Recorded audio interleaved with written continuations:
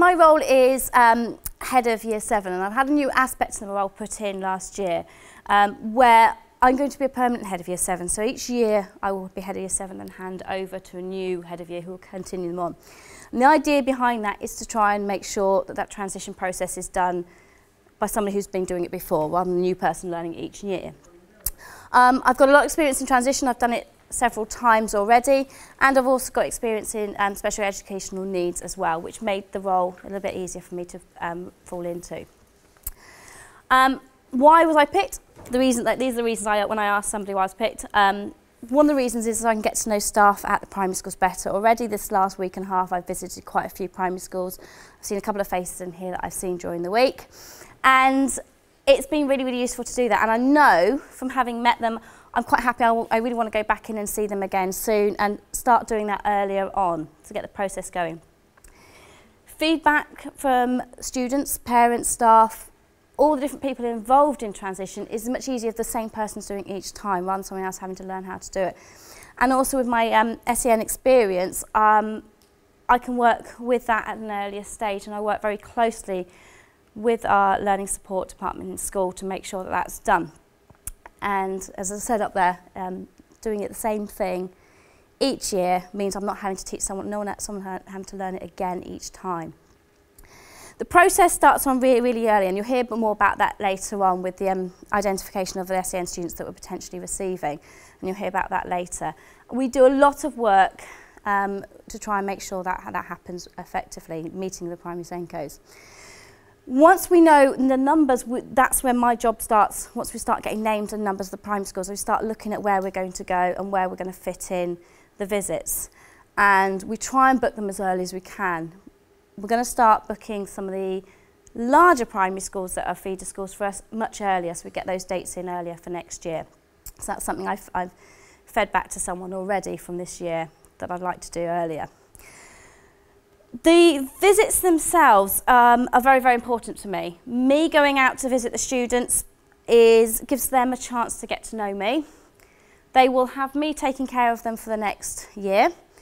And my role is to make sure that they come to the school and they feel comfortable with what they've got to do. So those visits are very important because it gives them a chance to say what it is they are worried about, what it is they would like to happen, and it gives them the chance to say who they would like to be with. Very importantly, I go and visit as many schools as I can. Some of the smaller schools I can't always get to. Some of the smaller schools with 1 or 2 students I can't always get to fit it all in is very difficult. And that's something that does annoy me a little bit, but I'd like to be able to get out. But instead of that, we do invite them in. So students still get the same information, they still get the same feedback, but then they get to meet some more students who are also coming on their own, which does help. While I'm on those visits, the conversations I have with the class teachers have been absolutely amazing this year. I've had so much more information than ever before. And I think because we've taken the time to have those conversations, the feedback from staff about each individual student has been amazing. And I've got a really good picture about the students I've got coming in. I've got an idea of who likes what sports, what activities, and the students have had to say about that as well. But that information I get from the primary teacher, I couldn't do without, because everything I do from that it helps put them in the right places so we can actually make sure their transition is as best as it can be. My big job starts now. I've already started doing this. Sorting into tutor groups, and this year we've got teaching groups as well for me to sort into. So we have 7 tutor groups this year and 8 teaching groups I've got to organise them into. And the idea behind the tutor groups is that they are with people that they are going to feel safe with. They are with a tutor that is going to help nurture them, help move them on and look after them. That tutor will be with them for 5 years. I have them for 1 year, but they will have that tutor for 5 years. So for me, matching those students with the tutor as best I can is quite important. But also matching personalities, making sure you're not putting clashing personalities in. We all know the personalities we might have in our own classes, and that information coming from primary schools is brilliant.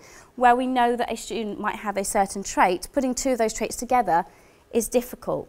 So that information I'm getting from primaries this year has been amazing at making sure I don't put those 2 together, because putting 2 from 2 different schools together could be a clash. and all that information stops that happening.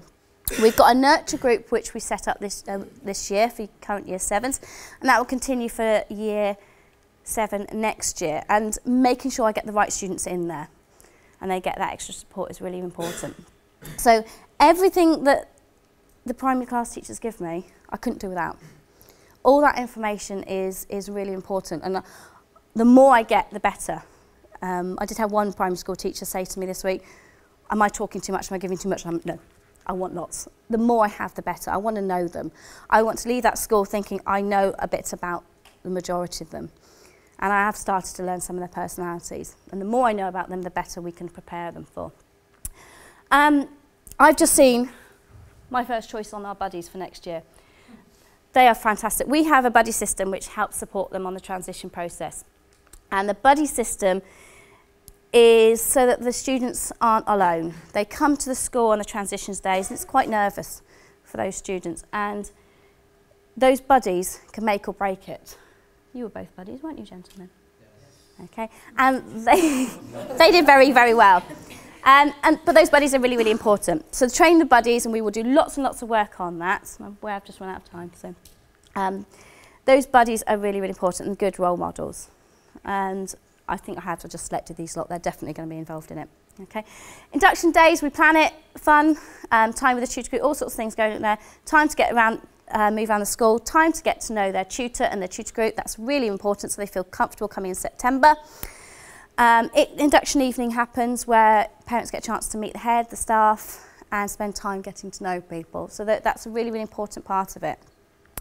There are things I still feel I could do better and that we could do better, and I'd like to do next year. Work more closely with year 6 teachers. I feel I've done a little bit more of that this year, but I still feel there's more to go. There's so much knowledge there with you in the primary schools that we really need more of that. Okay, I'm starting to gain more information of English, maths and science and the levels, how people are doing. I've been looking at some work, which has been really, really useful to help inform the maths department and English department on what sort of things that's happening in the classrooms. And that's helped, but I think that needs to be done more. That's where I feel is a place to move forward. Okay, thank you.